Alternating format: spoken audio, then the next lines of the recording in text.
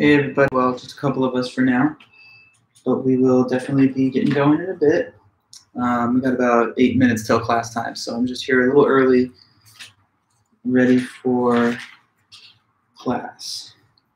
So just get comfortable, and once we get there in a few moments, we'll get underway. But thanks for being here. Hope you guys are having a good day so far.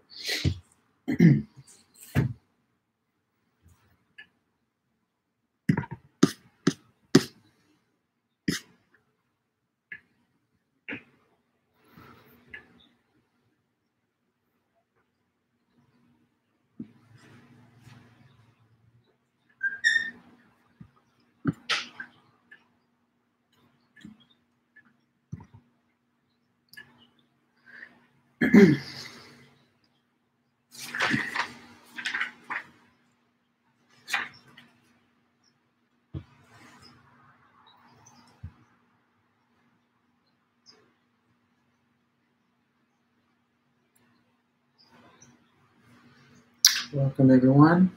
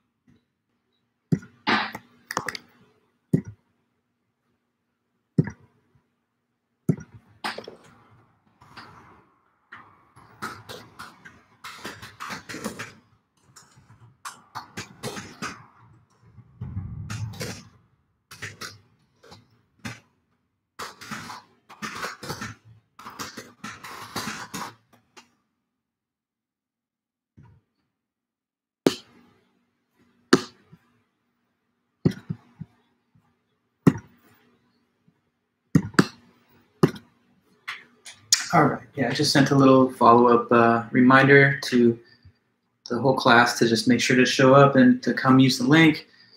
Usually many of the people will arrive like just in the last minute or so, so not to worry, but just making sure everyone gets the information they need. If you're here and you want to say hi or anything, you can go ahead and try and use our live chat here to the right, you'll see, where you can type in text. When you do that, I'll see your comments and stuff, and I can reply during the lecture in real time.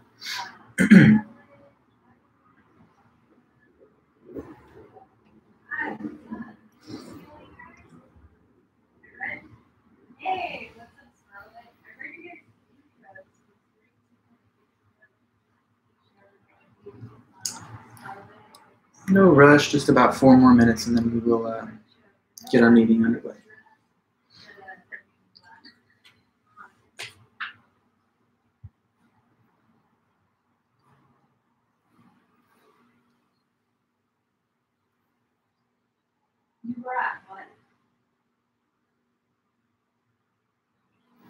Oh, yeah, I thought that was pretty funny.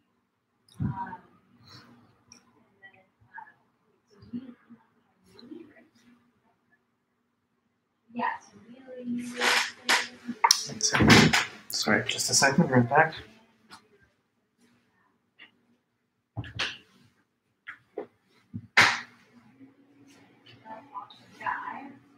Oh.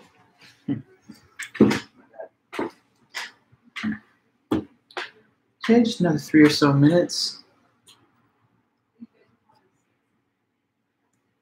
Yeah, they're really big.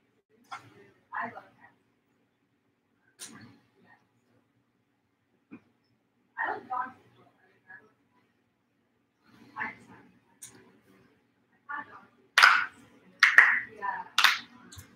Hope your guys' first week of class has been pretty good so far. Easing back into the routine with the new year. Hopefully got a little new energy to press forward to the summer.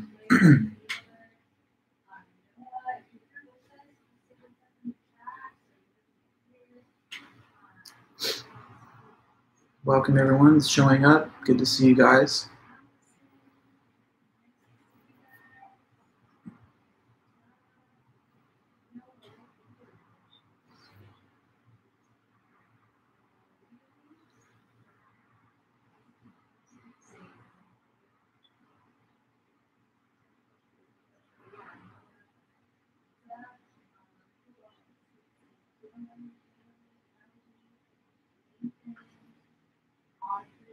Cool.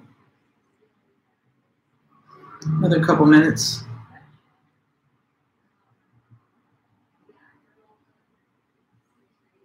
Welcome to class. Just waiting for 2:30. Hey Angelica, good to see you there. Anybody else, feel free if you'd like to say hi.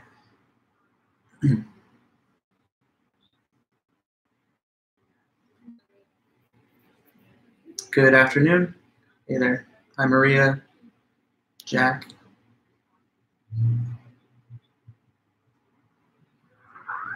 Eddie. Hey Diego, how's it going? Catherine, good to see you too. Good to see the crew showing up. Appreciate you guys.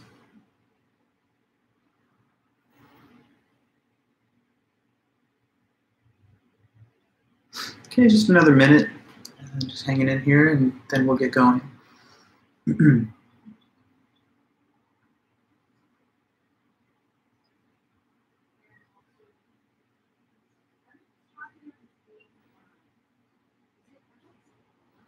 Hey David, how's it going?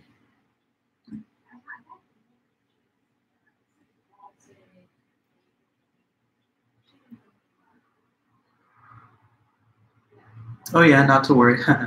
Hey Spencer, good to see you.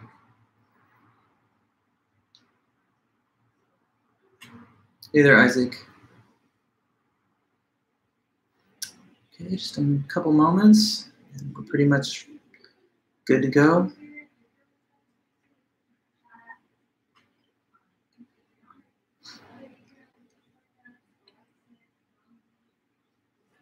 It's going pretty good. Hey AJ, thanks for being here. All right guys, it's 2:30, so I'm gonna go ahead and let us get underway. Thanks everybody for showing up to the meeting, following the links, and staying in touch with our class announcements. So that we're all clear, this is our format, right? We're gonna be meeting on YouTube Live twice a week, Monday, Wednesday, 2:30 to 3:45. So, I mean, I think it's a pretty simple and straightforward interface. You subscribe to this channel, please, so that you get notifications, and then you'll be in good touch with the class whenever it's live. And yeah, just tune in during our regular class times like you're doing now, and take your good notes, ask whatever questions that you like, and comment and contribute as you wish in the live chat. And you know, I'm going to see your comments and I'll reply to them in real time, and we'll have good discussions and informative, detailed lessons. Let me say this, and hello to everyone just arriving.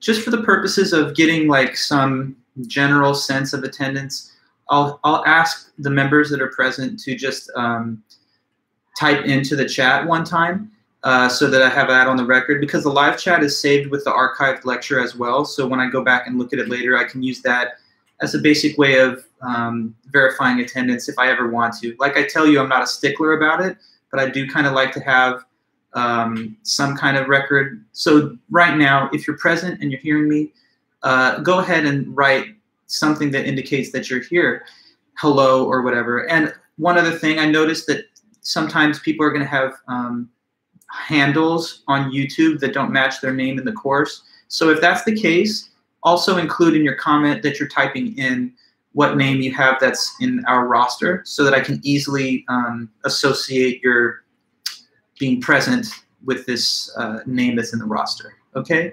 So does that make sense? Everybody here, just one time, quickly check in. Hi, thanks River, thanks everybody else. And that's one way that I'll just kind of quickly get the whole roll call out of the way. Okay? So hopefully you've had a chance to do it. Thank you, guys. Okay, no problem. And you know, Derek, it doesn't really matter to me. Whatever account you prefer is okay, but it does, I guess, make it a little easier to see your name there. Okay, perfect. Thanks, guys. So today's our first, lecture on topics in the textbook. Yes, it is kind of a thick book. I saw your comment up there, but that's good, right? I mean, thick book, more information, more stuff to read. That's nice. But we are going to start at the beginning of the book, and the first main topic in this class is philosophy of religion.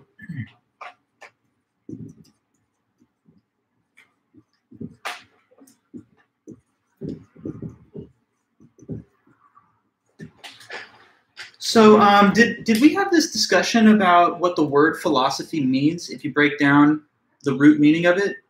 I'm not sure if we had that conversation or if I didn't get to mention it yet. Someone let me know in the chat. Or if you already know from prior knowledge what the word philosophy means. If you don't know and we didn't talk about it, then let me know that so I can be clear that I should mention it. What does this word philosophy mean? What could it possibly mean? I mean, I know it's our class subject name, but when you go back into the old school history, any knowledge? No? Okay, well, no problem. Let me tell you, I'll inform you. So the word philosophy actually derives from Greek. And if you break it down, it has two roots. So one part of it is from the Greek word philia, which means to love. So like you've heard perhaps words like a bibliophile, a lover of books, audiophile, lover of sound. You've heard words of that kind. Cinephile, lover of cinema. Well, philia is a Greek word which just means to love. Now, Sophie, the second part of the word philosophy, comes from the Greek word Sophia. Now, you may hear the word Sophia nowadays, you just think of it as a nice name, and it is, but it originally derives from the Greek word Sophia, which means, in Greek, wisdom. So when you see the two etymological origins of the word philosophy, now hopefully we can bring that into clearer focus. What is philosophy? It is the love of wisdom. And what is a philosopher? A lover of wisdom. So if you trace back the history of the academy, of the university, and all the academic disciplines that we study, biology, science, chemistry, history, literature, all of them originally derived from the field of philosophy, which in its earliest meaning, tracing back thousands of years to ancient Greece, was just the pursuit of wisdom in whatever area of human experience that we could pursue it in. So nowadays, of course, philosophy has a more narrow meaning. It's an academic discipline in the humanities, which studies the works of great philosophical writers throughout the generations as they consider all kinds of heady and deep topics, right? But originally, it's merely to love wisdom.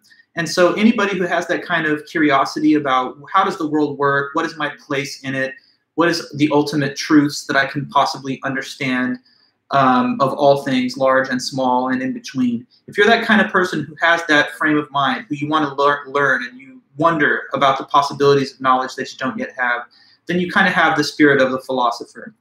It's interesting because many other academic disciplines have the word logos as part of their root, like biology comes from logos, and logos is from the Old Greek, meaning the logic or the concept of something. So like the logic of life, that's biology. But it's only philosophy that has Sophia as part of its root, which is, the philia as part of its root, which is to love. So love and a passionate pursuit of knowledge and wisdom lies right at the heart of philosophy. So it's an academic subject that we study, but it's also something that carries with it a sense of like purpose and meaning. We're searching for wisdom, which we love to pursue. So anyway, just a setting stage touchstone here. Philosophy is our course topic, and it's all about the pursuit of wisdom and the love of the pursuit of wisdom. Now, wisdom is a broad concept, and it could be developed in any number of different areas. So there's a lot of subcategories of philosophy. Just like in the sciences, people don't just say, hey, I'm studying science. They say, well, I'm studying biology or chemistry or physics or geology, right? It's like a specific sub-discipline or branch of science. Well, in philosophy, there are also a whole bunch of subcategories. And one of them is philosophy of religion. So we're starting with that as our first unit of the course. But we're going to move on from that later in the semester to other big topics and subjects in philosophy. There's ethics, there's metaphysics, there's philosophy of mind. So there's many different categories of philosophy. And we start with this one. Okay, so philosophy of religion is the pursuit of wisdom and the love of wisdom in all things and all matters religious. So in the philosophy of religion, we do attempt to clarify religious claims and positions and to evaluate the arguments for and against the existence of God. Everyday people and philosophers, of course, can fit into one of three possible categories when it comes to the question of God and religion. So here we go, three positions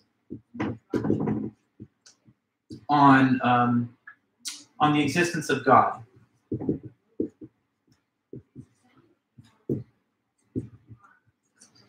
Now, some people are in the category of what we call theists. In other words, theism. So theism is the idea, and a theist is a person who subscribes to that. Just like Buddhism is an ideology or an idea, and a Buddhist is a person who practices it. So theism. What do you think is the position of theism? Or maybe I'll label it in terms of the individual adherent, because that'll make the definition easy. So what is a theist? It's a person who thinks what? Have you ever heard that word? Is that in your vocabulary? Let's draw that out and put it on the table. Who are the theists in this world? They are people who think what? Yes, that they believe in God. And so to be precise, these are people who believe that God exists, that God's real. It's not just make-believe or something like a storybook or just made up or fake. People who are theists say and believe God exists. So people who believe that God exists.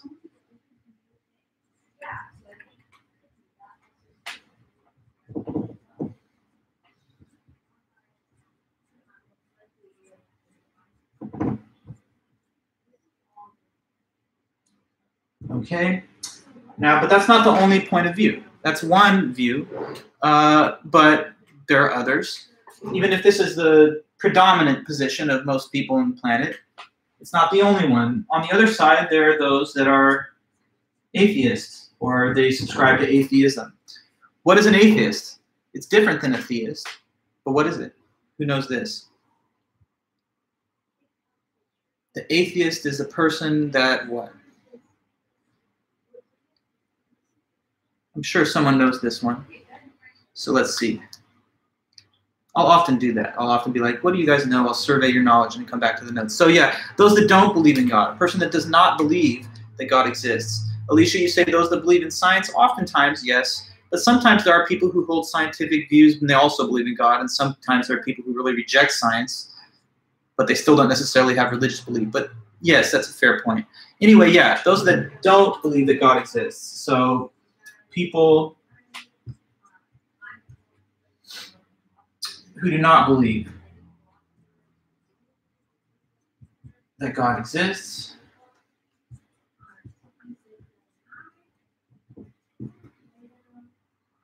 Okay, and there's one more viewpoint. I guess I'm going to clear this part of the board to create some space. But yeah, before I move on to the third. So atheist, this is just the contrary of theism. It's a person that thinks there's no God. Sometimes a person may be an atheist because they just believe that there's not enough empirical evidence for it, or maybe they studied philosophical arguments for and against God's existence, and they found the criticisms of the theist arguments better. But, you know, there's a significant number of people. In fact, I've heard that the percentages of atheism, especially in the Western world, are kind of on the overall increase. But as a general matter, it is still a minority position for sure. I think in the United States, it's something like 70+% Christian, and then you have the field of other religions, and there's like a 10% or so range of the population that's atheist. And globally, atheism is a minority position, but you know, it's a position that many people hold. So anyway, these are opposite points of view on the question, is there a God? But there's also sometimes agnostic, which people talk about as a third point of view. Agnosticism would be the idea behind who is an agnostic. What is that? Anybody have a view or even just a guess? What could it be to be an agnostic? It's something a little different than these other two, but it's on the same topic. What could that be? Just see if you have any idea. It's a little bit of a little more in the middle, kind of. But what do you think? How would you put that? They don't practice religion. Okay, I see you saying that, Kirsten. Kirsten and Spencer, you're saying doesn't know one way or the other. I think it's a little closer to that comment. Someone is not sure. Okay, good, yes. Believe there's not sufficient evidence. Very precise, yeah. So let me bring all those things together and just state it here concisely. It's a person who just won't take a position for or against. This is someone who said, like, kind of shrugging their shoulders and saying, I don't know. So they suspend judgment. They do not affirm nor deny. And why is that what they think? Well, the agnostic says, I'm going to hold a neutral position because I don't think there's good enough evidence to prove it either way. So that's the view of the agnostic. Those who suspend judgment, meaning that they do not judge it either way. And why do they do that? Because of a perceived lack of evidence. So, I mean, whether there is good enough evidence or not, these folks think that there's not significant enough evidence to prove or disprove whether God exists. So let me see some comments that I'm looking at here. Sounds like acknowledging, so maybe believes in both sides. It's kind of, yeah, it's kind of like an in-between. You know, they're thinking that the question of God's existence can't be determined based on the evidence that I'm looking at now. So those are folks who say, I'm not going to claim there is God, nor am I going to claim there's no such thing. I'm in a state of suspended judgment because of the lack of better evidence. Now, to be fair, sometimes I've heard people say that they think agnosticism is not a true third category. Some people think that it's really just another variation of atheism because it's not something on a par with saying you believe in God. And some people argue that everything other than affirmatively believing God is some version of atheism. But I kind of prefer to break it down in terms of these three because I think it just makes sense. Belief, don't believe, and just not sure. That's kind of the general way that many people talk about these concepts. So, right, we're going to study arguments from all sides of this debate. We're going to look at the best high-quality arguments that have ever been written in history from theists trying to make the case for God's existence. And we're also going to look at criticisms that others make to try and show that those arguments don't work. And, you know, the point of this is just for you to understand the various arguments that are being exchanged back and forth so that you can report on them, that you can discuss them, and maybe state your judgment about the quality of the various arguments. So in a philosophy class, you have to become a master of comprehending and presenting the arguments of the philosophers. So we're starting with philosophy of religion, and we're going to take stock of what are some of the big heavyweight arguments for God's existence that we can trace throughout the centuries going back. All right, so that's our goal. We start now with some of the major arguments in favor of God's existence. So to begin, one of the main arguments for God's existence that goes back at least 1,000 years is the one that we're going to start to discuss here. So there's many different ways to try and make the case that God exists. And when we make the case for something in philosophy and in logic, we say making an argument. The word argument doesn't necessarily mean the same thing that it does in everyday life. When you think of an argument, sometimes you think of like your parents fighting or people yelling at each other or even getting physical or making fun of each other. But in logic and philosophy, argument has a much more pristine kind of just formal meaning. It just means to try and present reasons in favor of some conclusion. So arguments don't imply anything about people being mean to each other, not liking each other. It just means trying to make a persuasive case for what you believe is true. So we're going to study arguments, and we're going to study some arguments that theists have given, and also criticisms. I see here Jazz.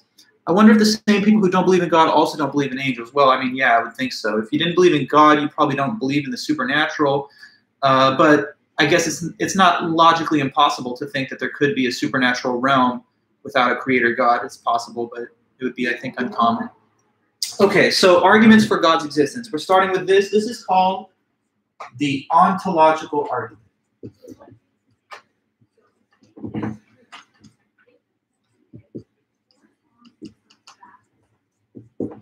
Okay, so the first big argument for God's existence that we're all reviewing is called the ontological argument. Where does this argument come from? Okay, well, one of the first places that we see it appear in the Western world is in the writings of this famous saint and philosopher named Saint Anselm.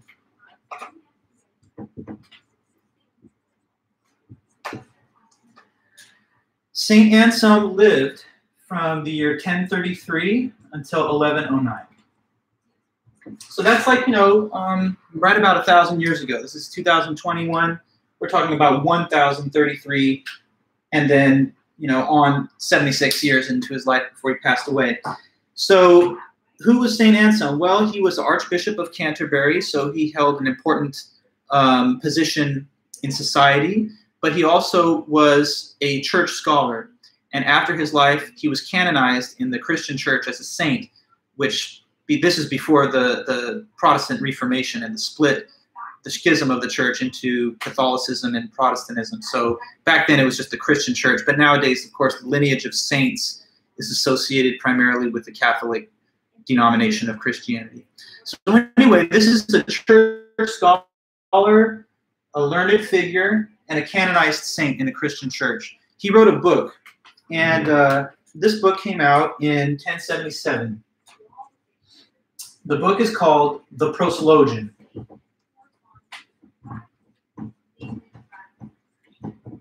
So Mr. St. Anselm, who lived during this century in the medieval period, wrote a book in 1077 called The Proslogion. And in The Proslogion, he tries to make the case by rational argument that God exists. So he tries to present what he considers to be a very strong argument for the existence of God. And he thinks that anybody who just considers his reasoning will come to the same conclusion. And he thinks that this is really proof. There has to be God based on this argument. Okay. Now, he calls the argument the ontological argument. Don't worry too much about what this word ontological means, but from Greek, ontos, it has to do with being and existence. So it's an argument that tries to prove God exists based on the nature of what kind of being he is believed to be. So one more thing I want to say about this argument before I really get into the big details of it. It's an argument that has nothing to do with empirical evidence. It is not based on empirical evidence, okay? Who thinks they know what the word empirical evidence means? Anybody have a vague or precise idea of that? What could be empirical evidence if you think you know? Because this argument is not based on empirical evidence. So let's clarify what that means. What is empirical evidence? Anybody got something for me on that? If not, I'll tell you. I just want to see if anyone had an existing understanding. You say undeniable evidence. Not exactly, because you could still challenge the presentation of empirical evidence, but it's usually considered good evidence. David, you say facts. Of a kind, yes, but what sort of facts? I like what you say, Carson. That's quite close to the precise definition. And also Isaac, that's also along the right lines. So empirical evidence is just evidence that can be observed by the five senses. So it sometimes is called physical evidence. It's evidence that you can see, taste, touch, hear, or smell. So we have five physical senses, right, that we use to perceive our surroundings. Empirical evidence is evidence that is based on what you can judge with the five senses. So for example, let me give you a quick example. I'm talking here about this word, empirical evidence.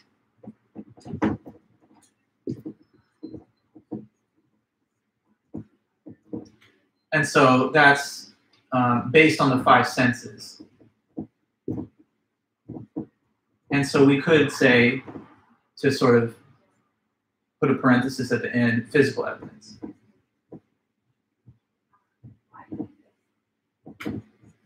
So for example, guys, just want to make sure we all understand the concept and give an example.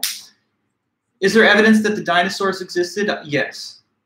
What's that evidence? What gives us any reason to believe or think that there were dinosaurs? What's the evidence? There's definitely evidence, but what is it? It's the fossils, correct. It's the fossils that we've literally dug up from the ground and excavated and assembled back into the original skeleton of the life form. So is that empirical evidence? Yes, because fossils are things that you see and that you physically remove and that you carbon date, okay? So that would be empirical evidence. But Anselm's argument for God's existence here, it's not based on empirical evidence. So it's not like he says, here's the proof that God exists. I found this piece of fabric in a tomb, and if you look at it under a microscope, you're going to see his DNA. It's not like that at all, okay? So it's not based on anything that you could see, taste, touch, hear, or smell. Instead, it's based on just logic and reason alone, okay? Now, that does not mean that it's a bad argument, but it's not drawing on any kind of physical source of evidence. It's based instead just on reason, logic, and it's conceptual, okay? I see the suggestion of avocados. I don't know. Is there evidence of dinosaurs that comes from the nature of the avocado? If so, it's a fact I'm not aware of. Say hi to Peachy again. You guys know her, right? She came up during the other meeting, right? You guys know my cat? Good girl. Yeah, so she's a good kitty. But Peachy, I'm doing my job right now. I gotta do my lecture. So set her down. She might come back though. Okay, yeah, so ontological argument, guys. Now we're ready to dive in. I just had to set the stage. This is an argument given 1,000 years ago by this Christian saint in his book, The Proslogion, and it's not based on empirical evidence at all. So now let's go.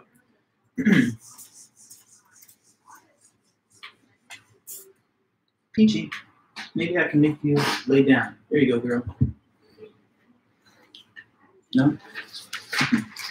Okay, so first thing he does here is he asks the reader a question that we all have to think about.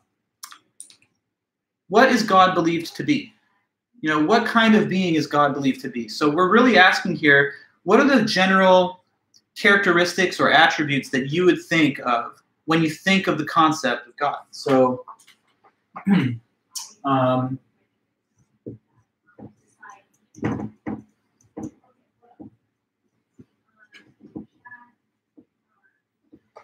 okay, so I want you to think about your idea of God, right? What kind of qualities, attributes is God assumed to have by the definition of God? Like, what kind of being is God thought of as by just all people, pretty much? God is known or thought of as being like what? Tell me what you think God is supposed to be like by means of attributes or characteristics. Okay, good. Almighty. Almighty. So there's like kind of a technical word that's used in philosophy sometimes to designate almighty. Has anyone ever heard this word? It's a fancy sounding word. It's omnipotent. Very good, Isaac. Yeah. So one of them is omnipotent. And what that means is all-powerful. So potent means power. Omni means all. So omnipotent being is an all-powerful being, and that is one of the things that is believed of God, that God has power, but not just a finite amount, but unlimited, infinite power. He could do anything, make anything happen merely by his will. Okay, so one of the attributes of God that we, characteristically learn of is that he's thought to be awesomely powerful, and there's nothing that he could not do, right? He's unlimited in power and potential. So that's omnipotence. But that's not the only one. What else? So there's all power, and kind of in the same lines, all but something else. Not just all powerful, but also I see a couple of other things here. So I see some saying great and forgiving and good. Yeah, we can put goodness there too. And the word that's used is omnibenevolence when it's about God. And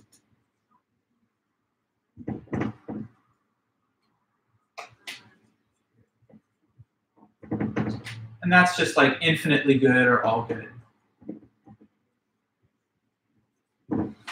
Right, so God is thought of as having like a moral basis, that he's not just an all-powerful being that wants to hurt everyone and do evil, but rather that God is perfectly powerful, but also like supremely good and righteous. So God's thought not to be morally neutral or, of course, negative, but something worthy of praise, and therefore, he occupies the highest seat of morality too. So all-powerful, all good, all-knowing. Yes, Catherine and Isaac, as you add to that, the word is omniscient. So omniscient means to know everything. All-knowing. Okay, like so, benevolent means good, all benevolent. From Latin, scientia means knowledge. That's where our word science originally derives from. So omniscient is to have all knowledge, to know everything. So yeah, God is thought of as having knowledge, but not just some knowledge and other things he's unaware of, but that everything's known to God, that nothing is hidden from him, and that he knows everything from the largest to the smallest details. And then I also see now, Kirsten, is that it? That you suggested eternal. Correct. To be eternal, the word that sometimes is used here in these discussions is omnipresent. Okay?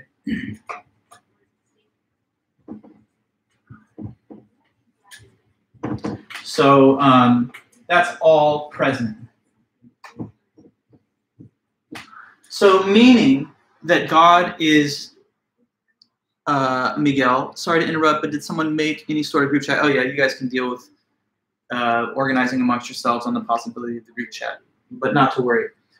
What I mentioned here is omnipresent, all present. So God, the idea of God anyway, is that he's not just here today, gone tomorrow, and not just that he's in some places and absent from others, but that God is in this certain sense everywhere at all times. So God exists eternally and is manifest throughout the whole universe. So there's nowhere that he's not present, and there's no time at which he doesn't exist. And that's, of course, different from me and you, because, we exist for whatever, like 80 years maybe, and we're not existing eternally, nor are we everywhere all at once. Right now, I'm, in Long Beach, and I'm not in Ohio. But God, according to the definition or understanding that most people have of him, is everywhere all the time. So perfectly powerful, good, knowing, and eternally present. When you summarize all these qualities together, he basically thinks that you get to this idea that God is generally thought of as the greatest conceivable being. So he doesn't go into the exhaustive description of all these qualities. That's something that I'm kind of adding. But he knows that when anybody thinks of God, they think of a great and all-powerful, majestic being. So in other words, the summarization of this is greatest conceivable being. Okay? So that's what he comes to as his conclusion. God is thought to be the greatest conceivable being. Okay, now, conceivable just means what you could ever think of or imagine even in your mind.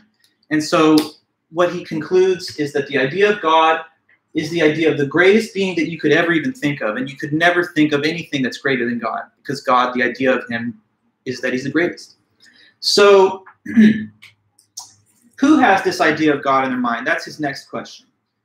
He says, well, we already know immortality. Yes, Ismail, it would, because omnipresence includes being present throughout all of time. And so that means you're immortal, yeah. But as I was asking, who do you think he says has this idea of God in their mind? We've talked about atheists, theists, and agnostics. So who thinks the definition of God is greatest conceivable being? What do you think is Anselm's answer to that question? Who has that idea in the mind when they think of God? The definition of God as the greatest conceivable being. Who understands the term God that way? Which types of people? To whom, well, okay, good, Tina. You say theists, right. To a theist, of course, God is thought of as the greatest conceivable being. It would be sacrilegious to say something else, to say, oh, God's thought of as something subpar, not the best thing you could imagine. But hold on, okay. Little plot twist, I guess. He says this also. He says it's not just theists, though. Theists, of course, see God as defined as the greatest conceivable being. But even if you don't believe in God, In other words, even if you're an atheist, he says, you still understand that that's the definition of the word God. Like you still understand that when someone says God, that's what they mean. They mean the greatest conceivable being. So does that make sense to you guys? What he's trying to explain here is that actually everybody has this idea of God in their mind. So what's the real difference between theists and atheists? It's not that, well, one of them says God's the greatest conceivable being and the other doesn't even agree with that definition. They both agree with the definition, at least. The difference between the theist and the atheist is simply that the theist thinks what about this being versus the atheist? Tell me that, if you follow my logic here.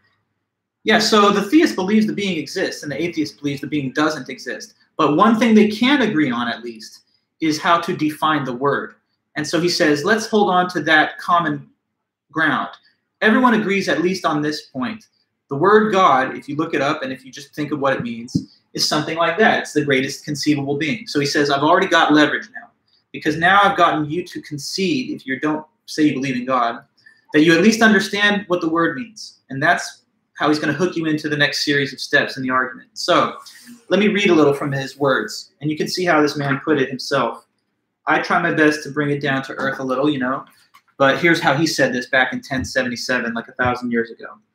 Okay, so this is written from his book, Proslogion, and it's in our textbook on page 15 here.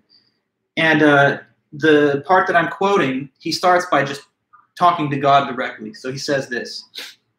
So this is Anselm talking. He says, well then, Lord, you who give understanding to faith, grant me that I may understand as much as you see fit, that you exist as we believe you to exist, and that you are what we believe you to be. Now, we believe that you are something than which nothing greater can be thought.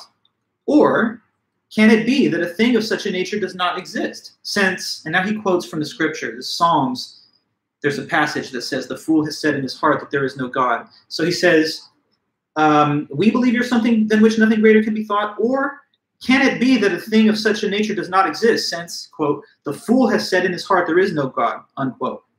But now he continues, he says, but surely when this same fool hears what I'm speaking about, let me be clear, when he says fool, he's now using that as like a generic term or label for those who are atheists. It's not a nice thing to say, but he's quoting scripture, and he says of the fool that that's the atheist. So he says, when the fool hears what I am speaking about, namely, something than which nothing greater can be thought, he understands what he hears. And what he understands is in his mind, even if he does not understand that it actually exists. Because it is one thing for an object to exist in the mind, and another thing to understand that an object actually exists in reality. So he's saying to you that God has a definition, and it's a definition that's understood by all people. Whether you're a believer or a non-believer, nobody says they don't have the concept of God as the greatest conceivable being. So he says it's an idea that's in the mind of everyone, the idea at least of God. And the question then that remains is it just an idea? Or is there something real in reality that matches to that idea? So some things only exist in the mind, and some things exist in both the mind and in reality. Okay, so I'm going to clear the board here because I think we've discussed that pretty well. And now we're going to move to the next point of explanation, which is the difference between things that exist only in the mind and things that exist in both the mind and in reality. Okay. So I'm going to kind of draw like a little diagram here. And to the left top section of this cross, I'm labeling exists only in the mind.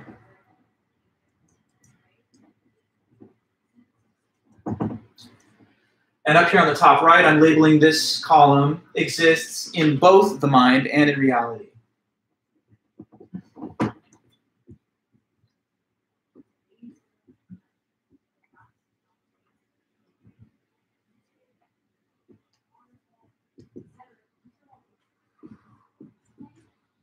Only in the mind versus both in the mind and in reality.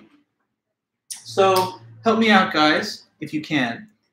Giving me some examples of things that I can list on this left side under the category of things that exist only in the mind. So what I'm asking you for is like something or things that are just not real. They're like make-believe things. They're things that are just imaginary. They're like things of fiction or things of make-believe, but they're not actually real. Okay, well, Jazz, you give an example that I understand where you're going with it, because you're like, well, when I'm dreaming, the dream isn't real. But you can dream of real things. Like you can have a dream of the Eiffel Tower, and there really is an Eiffel Tower. So without more specificity, I can't say that everything that one dreams is also something that doesn't actually exist. You know what I mean? Like you can have a dream of totally fake, made-up stuff. And of course, the dream itself is not a real event in like outside reality. But I'm asking you more for like specific objects and things that don't really exist. So good. You say unicorns, a horrible art. Your humor, it's amazing, but we all know that Wyoming exists. So back to Carson, unicorns, that's a good example. Okay, so now you got the kind of feeling, right? Expand on that kind of genre of examples. A unicorn exists only in the mind, but there's no real flesh and blood unicorns that roam around and are actual things that exist in reality. So what else is like that? Let's hear the next thing.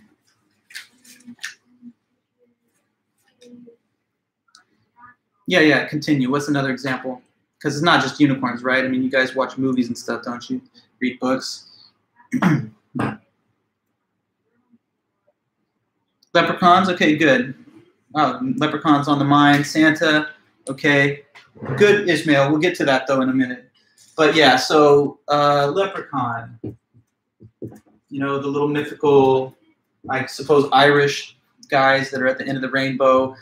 The Sasquatch, Bigfoot, yeah, dragons, Godzilla, lots of stuff.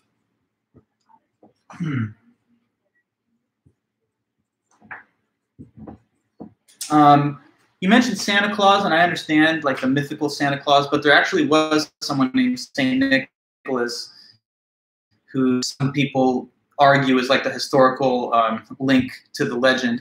The Sandman, yeah, that's a fine example. Doesn't he come when you're sleeping and help you get into your dreams or whatever? So anyway, all these things exist only in the mind. And we can continue and add more, you know, take your favorite like Marvel character or whatever. But you understand that that's a whole option of like stuff. Over here though, this I believe will be very easy for you to come up with, because just look around you. Anything that you can see right now is something that you could also think about, but it's not just in your head, it's real. So tell me some random stuff that's real, and it's also stuff that you can mentally think about. So it's not just like a make-believe idea. Rain, dogs, okay, your phone, that's all fine, yeah.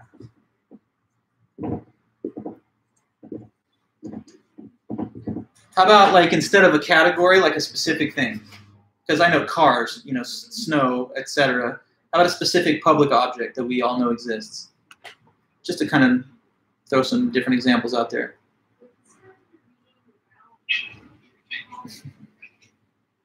Who's got one? An iPhone 6? Yeah, but that's still a category. My cat, okay, I think, yeah, you said my cat, Peach. I was thinking like, you know, Statue of Liberty, good. Mona Lisa, Eiffel Tower, good. That's all good. So if you're thinking right now the Statue of Liberty, and I guess you are because I'm saying it, just know that it's not just located only in your mind, but it's out there in the universe. Okay, water, good example too. And on and on and on. Okay, so point taken, that some things exist only in the mind, and they're just not real. But then there are things that exist both in the mind, but they're also real on top of that. Now here's what Anselm says. It's basically this question. He says, everybody understands the definition and the idea of God, which means this, that everybody can say that God exists, at least in what way? At a minimum, he believes that we have to concede or agree that God exists in what? Like something that even atheists don't deny. That God is a thing that we can think of, and therefore is something that at a minimum exists what? Let's see if you can make this little leap of logic. So he says everyone has the same definition of God. You don't need to be a theist to understand what the word God means. So right, that means that even atheists understand the idea of God. So the idea of God is in everyone's mind at a minimum. And the only question left over then is he also in reality too though? Or is God just something in the mind? So is God something like a unicorn or a leprechaun or a dragon, like a fake made up figment of our imagination that's not really real? Or is it like this stuff, something that is real? And of course, we can also think about it, but that does not mean that it's not real. It's also real. So which kind is God? So here's where he gets to the conclusion that God has to be on this side of the ledger. Because he says, what's that definition of God that we already established and said is universal? The universal common idea of God is the idea of the what kind of being? Tell me again. Let's just get back into that one time. The idea of God is that he's what type of being again? He's, in summary, the bottom line, he's the overall what kind of being? Omnipresent, yeah, greatest conceivable being, correct. So he says God's the greatest conceivable being. That's the definition of this being. But, okay, tell me, what's greater, do you think, between these two options? Is it greater to only exist in the mind? Or is it greater to exist in the mind, but on top of that, reality too? Like, what would be the greater thing for something? To be only in your head or real also? So you got these two choices. Which do you think is the greater of the two possibilities? To be only in the mind or in both the mind and in reality? That's my new question for you. Both. Yes. Both. Because it's just more reality. I mean, it's like existing in the mind is one thing, but if you also exist in reality, that's extra. That's more. So that's existing in two ways rather than just one. So if God is truly the greatest conceivable being, and that's his definition, then what Anselm is claiming is that he has to exist in both the mind and in reality, because if he didn't, and if he was like one of these things, then God would not be the greatest conceivable being. But that would be a logical contradiction, because we've already asserted that that is his definition. So it's kind of like this tricky logic puzzle. He says, point number one, everyone agrees God's definition is greatest conceivable being. And some things exist only in the mind, like this stuff. And then some stuff exists in both the mind and reality, like these things. So question, which one is God? Only in the mind, like the atheist thinks, or in both the mind and in reality, like the theist believes? He says, well, if you're saying that he's the greatest conceivable being, and that's the definition, then you're locked into concluding that he has to be both real and in the mind. Because if he was not, then he would fail to satisfy the requirement of the definition, which is that he's the greatest conceivable being. A being that only exists in your head is not the greatest thing that you can possibly imagine. And therefore, if God only existed in your mind, then it wouldn't be God. So therefore, God has to exist in both. Otherwise, we contradict the definition. Now I'll read on from the book a little bit. Is it still a flawed argument? Yes, I would think so, yes, Ismail. But we're going to study criticisms as well. So don't worry. If you're thinking as you hear me say this, and if you read the book, this can't be the only final word. There have to be reasons to dispute this. Not to worry. You're definitely going to hear a whole solid set of criticisms. There's major criticisms to this argument, but it has some persuasive power, and that's why we're learning it. So let me read a little bit about what he says after that. He says, it's one thing for an object to exist in the mind, and another thing to understand that an object actually exists. So when a painter plans beforehand what he's going to paint, he has the picture in his mind. So he's talking about, like, say you're a painter and you're like dreaming of a painting that you want to create. But right now it's just like in your head the idea of what it will look like. So for now, before you've done the painting, it's only in your mind. But then he says, suppose you go out and actually now paint it on the canvas. He says, so he has the painting in his mind, but he doesn't yet think that it actually exists because he has not yet executed it. However, when he has actually painted it, then he both has it in his mind and he understands that it exists in reality because now he has made it. So even the fool, he says, is forced to agree that something than which nothing greater can be thought exists in the mind, since he understands this when he hears it. Like, he understands the word God when it is spoken, and whatever is understood is in the mind. And surely that than which a greater cannot be thought cannot exist in the mind alone, because if it exists only in the mind, it could be thought to exist in reality also, which is greater. If then that than which a greater cannot be thought exists in the mind alone, this same that than which a greater cannot be thought is that than which a greater can be thought. But this is obviously impossible. Therefore, there is absolutely no doubt that something than which a greater cannot be thought exists both in the mind and in reality. Okay, so that is the basic, concise statement of his argument. It it takes the definition of God and it uses that to reach the conclusion that he's real. He says, if you agree that the definition of God is greatest conceivable being, and you must agree because that's the common understanding of it, then at a minimum you have to consider that he exists in your mind because you're thinking of the idea. So the next question is he only in your mind, like some of this fake stuff that's not real? But he says, no, that's not possible, because if so, then he would not be what? The greatest conceivable being, because it's greater to exist in both than in just the one. So given that this is a greater, and given that God's definition is greatest conceivable being, we would contradict the definition to say that he's only in the mind, because that's lesser than perfectly great. Let me make one more point about the way he talks and writes here, because it's sometimes tongue twister type of like confusing verbiage. I presented the definition of God to you in this straightforward way: greatest conceivable being. And that's what he's talking about. But sometimes he chooses to use this odd sounding phrase. He will sometimes say, the being than which none greater can be conceived.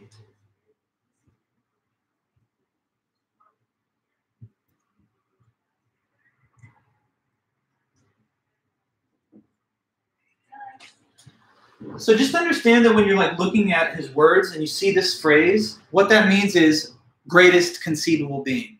He just sometimes chooses to state it in the comparative, like God is the being than which, by comparison, no other being that's greater can be conceived. So like you can't think of something greater than God. He's the top. He's the, you know, the height of like all possible concepts of greatness. So he's the being than which no other greater being can be conceived. But I find that this with a double negative, the being than which none greater can be, is sometimes a confusing way of wording it. So I oftentimes just say it more simply, which is he's thought of as the greatest conceivable being. So like in these passages, he says, even the fool is forced to agree that something than which nothing greater can be thought exists in the mind, that the greatest conceivable being exists in the mind, since he understands this when he hears it. And surely that than which a greater cannot be thought, anyways, and surely the greatest conceivable being cannot exist in the mind alone, because if it exists in the mind alone, it could be thought to exist in reality, which would be greater.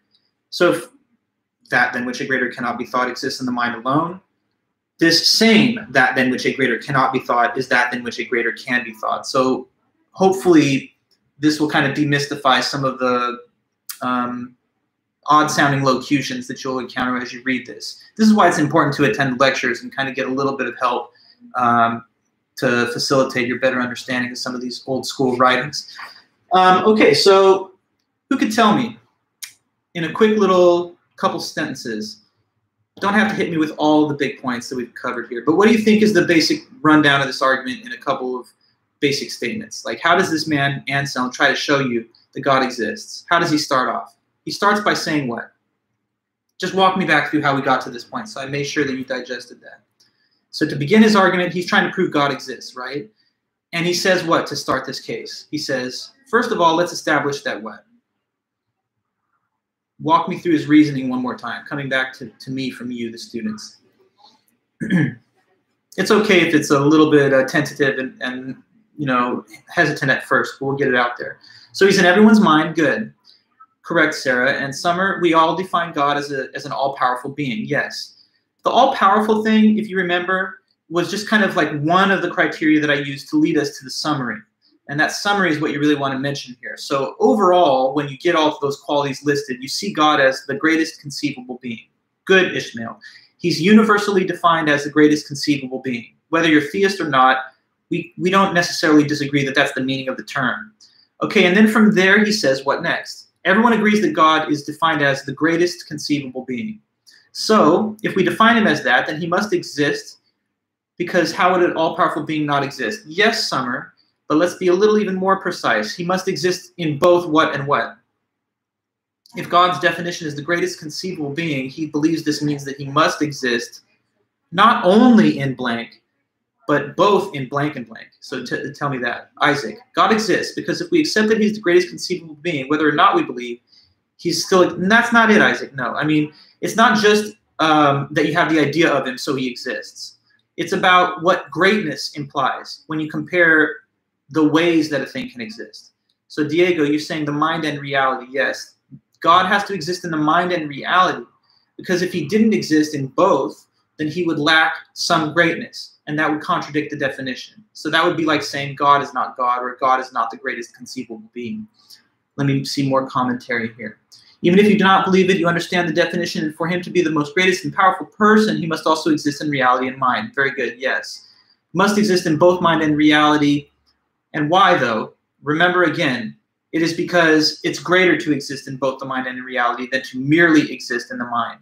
So since God is defined as the greatest, the thing that nothing greater could ever be imagined, he would have to have all perfections, including existence. Lacking existence would mean that he lacks some degree of greatness, but the greatest conceivable being would be the greatest, and therefore he couldn't miss any of it. One could not exist without the other. That's not necessarily true. I mean, a thing could exist only in the mind without being real.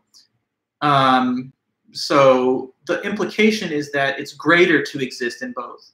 And since it's greater to exist in both, a being defined as greatest could not lack in that way. Okay, Ismail, God must exist in both reality and mind if he is the greatest conceivable being. If he only existed in the mind, he would not be the greatest. Very good, very clear, yes. Okay, now, that's the real core argument of the ontological argument. But he goes a little further after that. On the next page, on page 16 in our book, he adds a further conclusion to this, okay? So he says, not only must God exist based on the definition that he has, greatest conceivable being, and the related point that it's greater to be in both the mind and in reality than merely the mind alone. He continues from there to say that God also cannot even be thought not to exist. All right, now that's a little bit of a tongue twister yet again. So let me slowly walk you through what I'm saying. His next point in the argument is that God cannot be thought to not exist. So what that says is that the thought that God does not exist is impossible to have. It's not possible to even have the thought there's no God in your head. So he says that is not possible to even think. Why does he say that? Because here's why. He says, if you can think of something as not existing, if a being can be thought to not exist, then it lacks a certain amount of perfection. So like take me, for example. I exist, and you know that because I'm talking to you. But sad as it may be, I can imagine myself not existing. Like in the future, I can imagine myself dying, all right? So I'm a being that can be thought to not exist. So I'm not perfect. But what's more perfect than me would be a being that could not even be thought to not exist, okay? So he's saying that God, based on his definition, has to be the greatest. And so included in that greatness is that he can't be what? Who can write that? Who can write the conclusion of what I've just said? Since God is defined as the greatest conceivable being, he cannot be what? Let's see if you can state that for me. If not, I'll return to it and put it out there for you again. But see if you follow my words. Since God is defined as the greatest conceivable being, good, Vortex or Spencer, you say he cannot be denied existence. Right, so he cannot be thought to not exist. Let me put some notes here for you.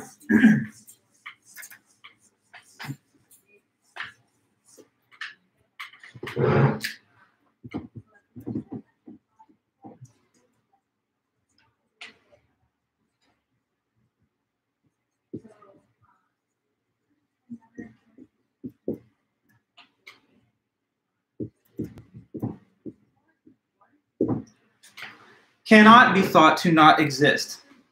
Now, let's be careful though, Isaac. It's not that you're saying he cannot be untrue. Yeah, but that's already been established in the first part of the argument, that he must exist. This is different though. This is about whether you could even think that he does not exist. So one proof is that he must exist because it's greater to really exist than to just be in your head. But additional to that is that this perfection and being greater than anything else you could imagine also carries with it this implication, that being that great bars you from even being able to be thought of as non-existent by a person. So if someone can think of a being as not existing, then that's not a perfect being. Okay, so he's so perfect that even the thought God doesn't exist cannot even be placed in your mind. Okay, now let me read his words on this.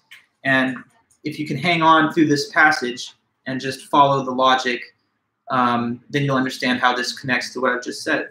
So he says, and certainly this being so truly exists that it cannot be even thought not to exist.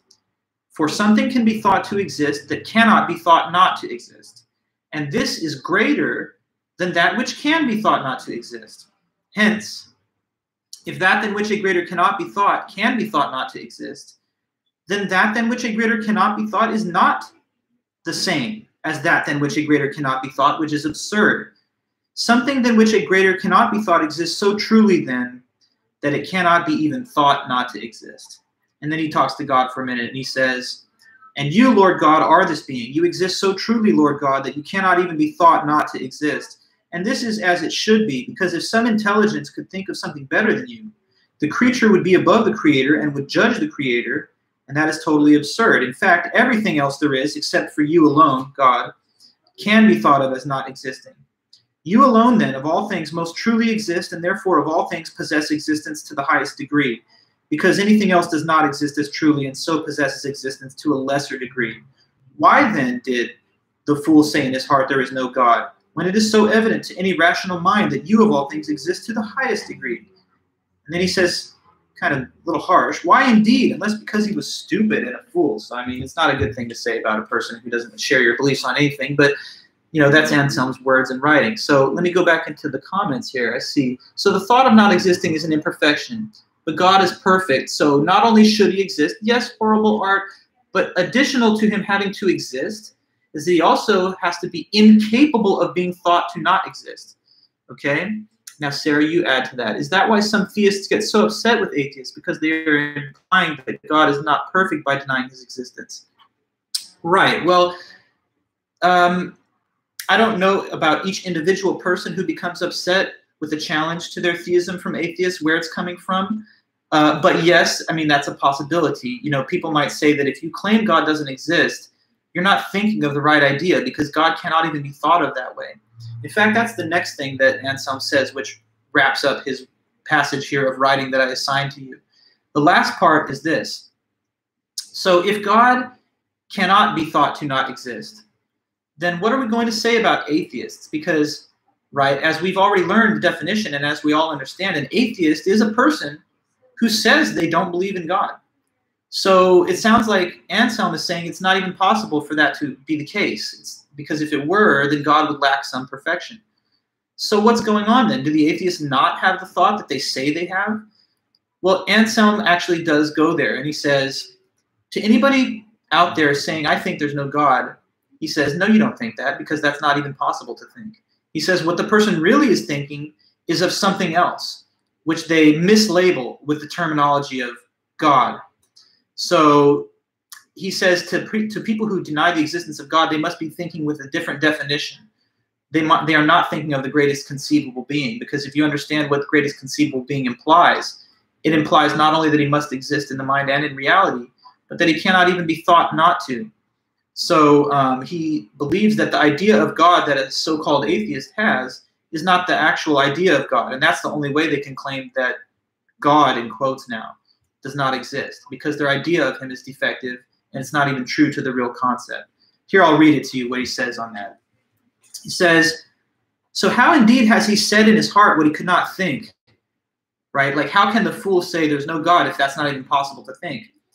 Or how could he not think what he said in his heart, since to say in one's heart and to think are the same? But if he really both thought because he said in his heart, and did not say in his heart because he could not think, then there is not only one sense in which something is said in one's heart or thought. Now here's the key passage. For in one sense, a thing is thought when the word signifying it is thought. In another sense, when the very object which the thing is understood. In the first sense, then, God can be thought not to exist when you're just thinking of the word like G-O-D, but you don't understand what it means. But not in the second sense, when you're thinking of the actual being. He says, no one, indeed, understanding what God is, can think that God does not exist, even though they may say those words with no meaning or with a different meaning. Because God is that than which nothing greater can be thought. And whoever really understands this understands clearly that this same being so exists that not even in your thoughts can he not exist. And thus, whoever understands that God exists in this way cannot think of him as not existing. So he says, I give thanks, good Lord. I give thanks to you, since what I believed before through your gift, I now understand through your illumination, that if I did not want to believe that you existed, I would nevertheless be unable not to understand it. Okay, now let me look at some of the comment. River, I think atheists understand that God is supposed to be omnipotent. They just don't believe that it is the truth. To understand the concept of something doesn't mean you believe it's true. Right. Well, what he's saying is not technically that the atheists secretly believe in God.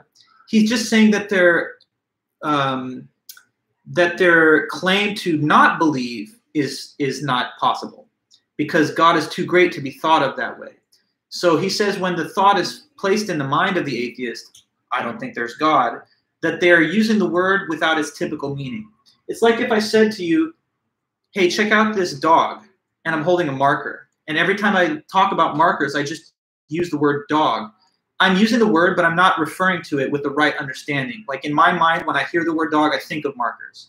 So he's saying like, to an atheist, they use the word God, but they're thinking of something substandard. They're thinking of something lesser than, because that's the only way they can possibly even formulate the idea that that thing doesn't exist.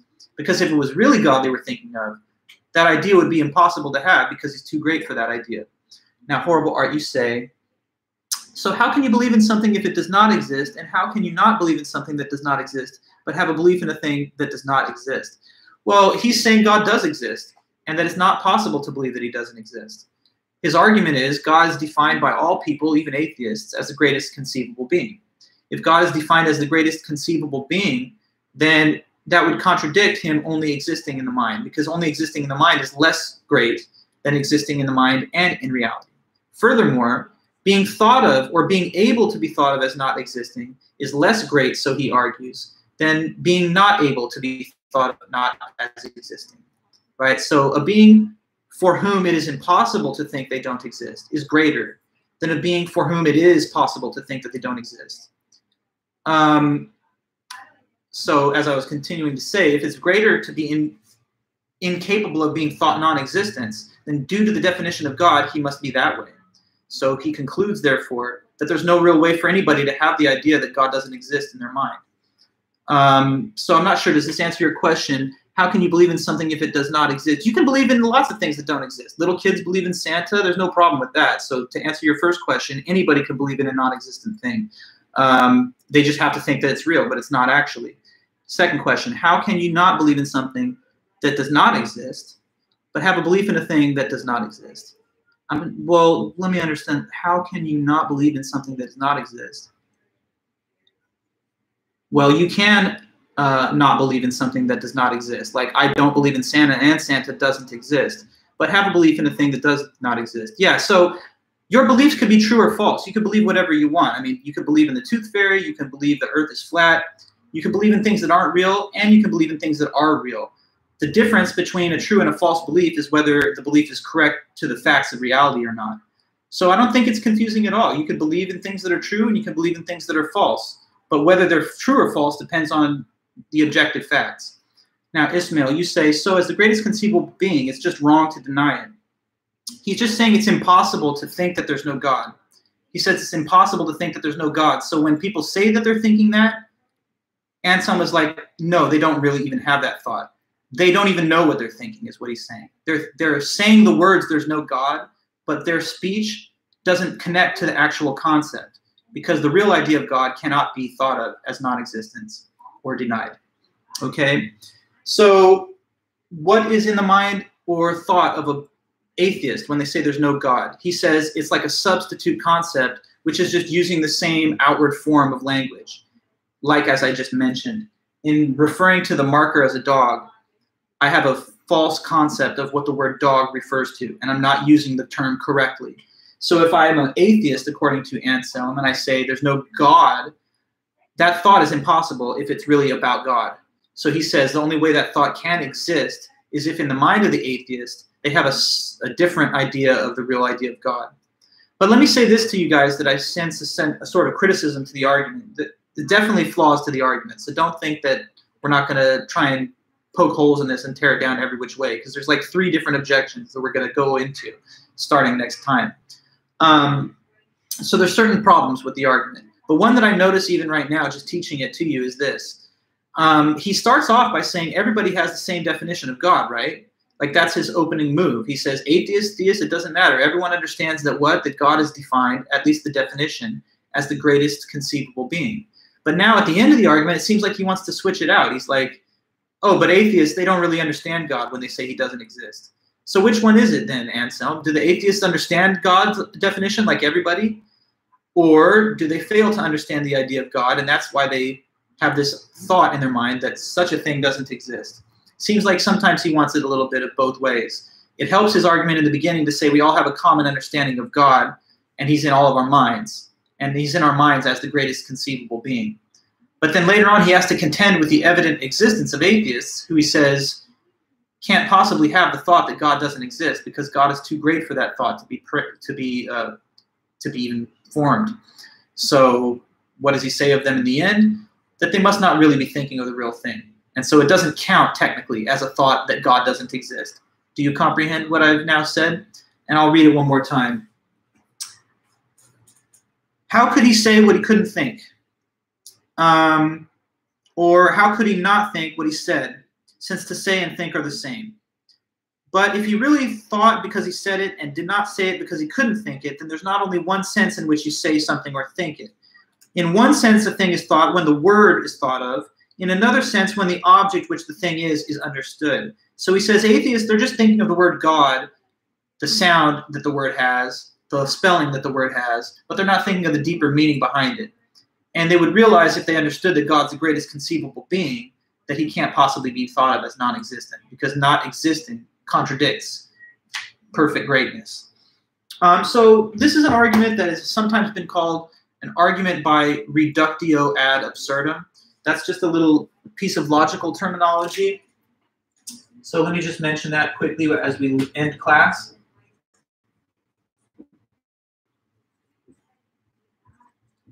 So like when you learn about argumentation, you learn all kinds of different like logical argument strategies, and lawyers and philosophers and academics of whatever kind all use these tactics. One such method of argument is reductio ad absurdum, which means to reduce to absurdity. River, tell me, you say it's confusing, but you owe me a question. If it's confusing, what's confusing? Tell me what you need an explanation for. Because it's not productive to just say it's confusing. You have to learn it, so you need to not be confused. What's your question? When you give me a question, I'll answer it. Back to this. Reductio ad absurdum. It means to reduce to absurdity. It's a technique that is used in argument. This technique is when you assume that something is true, but if it were true, it would contradict something else. So the way that you deploy the method is you first want to prove something. So you assume the contrary of what you would like to prove.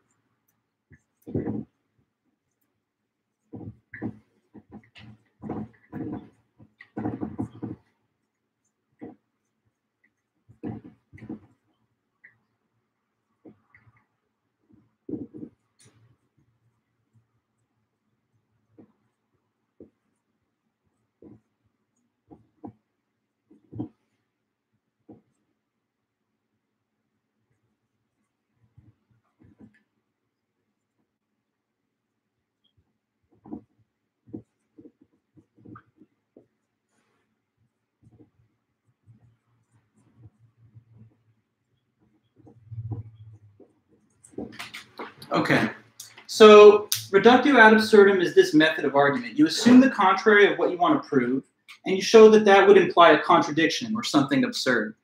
So, for example, suppose that I want to prove to you that the Earth is not flat, right? That's my argument position. I'm trying to make the case that the Earth is not flat. So, by means of this method, what would I assume in order to get to my conclusion first. For the sake of argument, you start the reductio method by assuming the opposite of your conclusion. So the conclusion I'm driving towards is the Earth is not flat. So in a reductio ad absurdum, I would begin by making what assumption?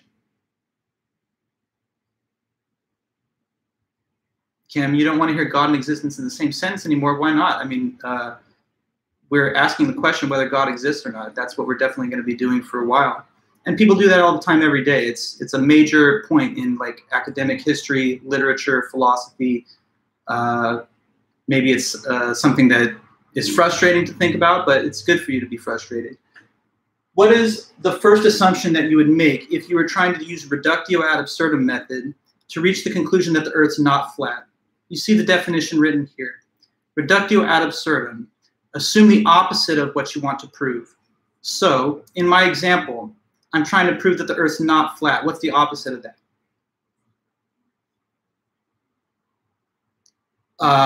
No, the opposite of the statement that it's not flat. My claim that I'm trying to show is that it is not flat. So the opposite of that is that what? That it is. Okay, good. So let's assume for the sake of argument that the Earth is flat. And what impossible or absurd things would that imply? If the Earth was flat, what ridiculous things do you think that that would mean as a consequence? So now I'm taking us to the next step of reductio. I'm making a case that it's not flat. Yes, I'm trying to show that it's round. But if I'm making this case and I'm using reductio, then I say, let us suppose for the sake of argument that it's flat, just for the sake of argument. Assuming that it's flat, that would imply, and then tell me something like ridiculous or absurd that that would imply, if you can think of it.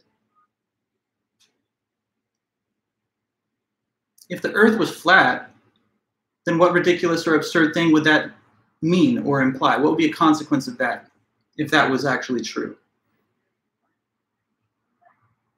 Yeah, that you could fall off the planet, that objects that approach the edge of a big flat disk would just slip off the edge and fall off into space. But that's absurd. We know that's not true. Of course, also, Janet, we would have to assume that all the pictures and satellite images that have come to us from outer space are false. And that they're somehow manipulated. We would also have to like revise our whole understanding of why the whole planet is not bathed in sunlight at the same time. Because if it's a big flat disk, then the whole surface of it has no curvature. So why wouldn't it all be exposed to sunlight at the same time instead of having some parts that are in day and some parts that are in night? So look, on the assumption that it's flat, we have all this ridiculous, absurd stuff that we cannot make sense of. So therefore, we can safely conclude that it's not flat. Okay, and that's also a fair point, Alan. Yeah, if it was flat, I guess you'd just dig through it and fall out the bottom. So on the assumption that it's flat, we get absurdity. And therefore, we can conclude what we actually started with, which is that it's not flat. Now, to point this out as it relates to Anselm, Anselm's trying to show you that God exists, that he exists in both the mind and in reality, okay? So he says, assume, though, that he does not exist in both the mind and in reality. Assume that he only exists in the mind. If that was the case, then he would not be the greatest conceivable being. But that's contradictory to his definition. So if we assume the opposite of the statement that he does not only exist in the mind, so if we assume that he does only exist in the mind, we get this absurd result that he's not great, that he's not as great as you could imagine. And since that's contradictory to the concept of God, we therefore have to conclude that he exists in the mind and in reality. So just telling you how he uses that like logical tactic. He also uses it again in the second part where he says, God cannot be thought not to exist. Because if he could be thought not to exist, suppose that, then he would also not be the greatest conceivable being, which would yet again contradict his definition. So he uses this reductio ad absurdum logical argument tactic to reach his conclusion. Okay, guys, so that's our first meeting. We're going to have a lot more discussion, and we'll summarize these points again. But thank you so much for your attendance and your participation. You know, philosophy is a heady subject, and yeah, it's confusing. And, you know, sometimes the way that it's written can seem a little bit esoteric, technical, mystifying, but you have to struggle with it because not everything in life is easy and not all subjects are just straightforward and concrete. Okay, so you have to try harder to make sure that you reach that higher intellectual standard.